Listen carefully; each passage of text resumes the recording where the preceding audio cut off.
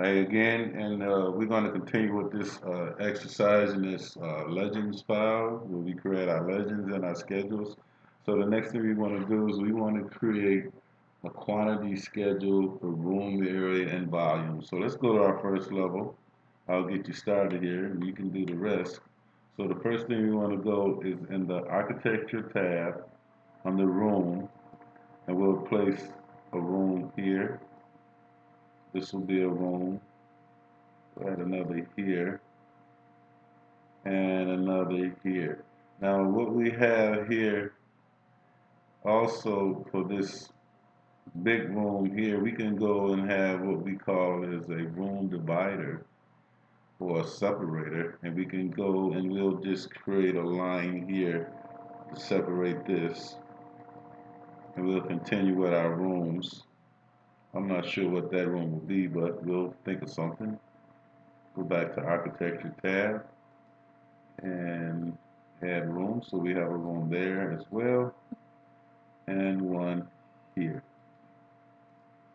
Good. So now we have our rooms all tagged and labeled.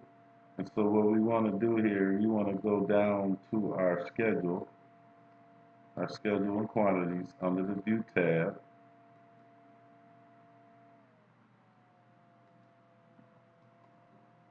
So now here we're in the architecture tab, and we'll go down to rooms.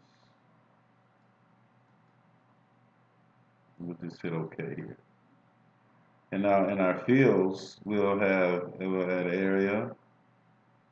We'll go and add name, volume. What else? Well, let's see, what else can we add here? We can even add level if you like. Okay.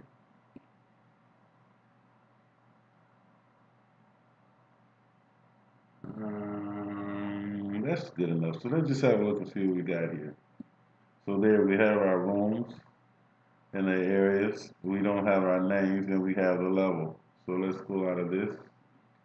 So what we like to do here now is go back into our architecture tab under room and areas, and we want to do volume computations. Now the setting is the default where it doesn't show area volume, so we'll tick here and we'll get our volumes as well. So we go OK, and then we'll select this label here. Oops, sorry.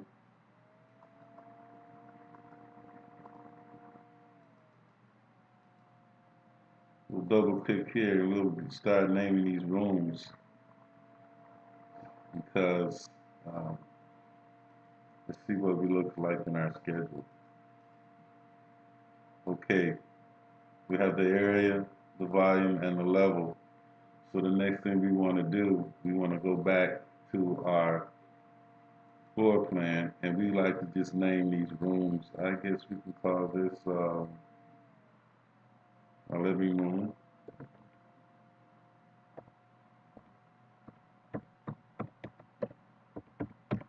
Okay. We can call this our office.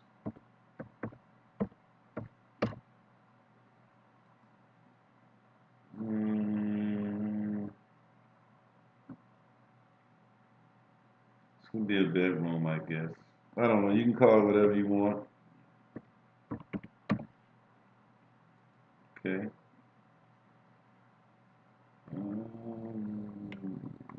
This will be our kitchen.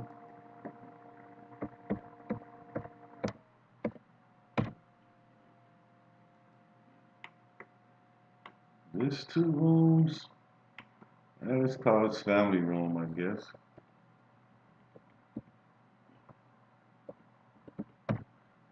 These are going to be important later on for what we're going to do with this building. I think this is we're going to turn this into our full project where we're going to do electrical circuits. So we'll call this I don't know.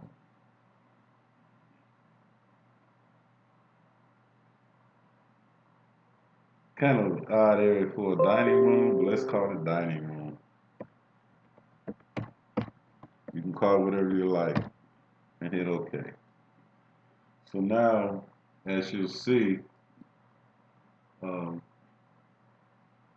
all of our rooms have appear in the schedule with the names. So we look at our schedule, and there are our room names, our volumes, and our levels. So let's go back to our fields, and let's add room number. We'll move this up, and let's say OK. So there's our room areas, names, and volumes and levels. So we have that done, and then we can go back to our schedule sheet. You should have a sheet of schedules here. You can go to our cover sheet, or I don't have it on mine, but I think you should have this sheet done, and you'll place the room level with the volumes and the level and whatever fields you want to add here. This is more important because later on we're going to need these volumes and these areas for um, electrical circuits and things like that. So this is where we want to take this guy. Um, Now, what we also want to do here, we want to be able to show the volumes here. I'm going to show you this. Hopefully, I think if I remember well. Let's go back to our level 1. And can't get to that tag, huh? So if I can, okay, wait a second here. Okay, just hang on 1 second. Okay, I'm sorry for the delay. I'm going to continue on here. So now what we want to do is we want to add the volume. I kind of forgot that. So we can here click on the room tag, edit type, and we can load in the annotations and go down to our rooms and hit OK. And then we'll override existing version now, and then we'll click on show volumes, and then we'll hit apply and OK. So there's our room name, room number, and volume for each room. So if we go back to our schedule here,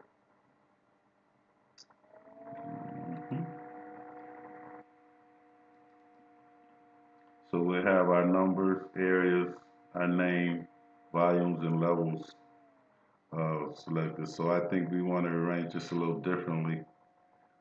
Let's go back into our fields, and I think the number's good first, and then I think the room name should probably be second place, and then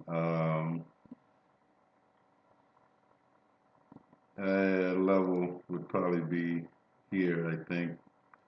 So it doesn't really matter how you do this. And then we have other fields. So this is good for now. We're going to come back to this a little later, and we hit OK here. And there's our schedule, and this is how you do an area and volume schedule for a room. Now, what I like you guys to do is go on and do the second level.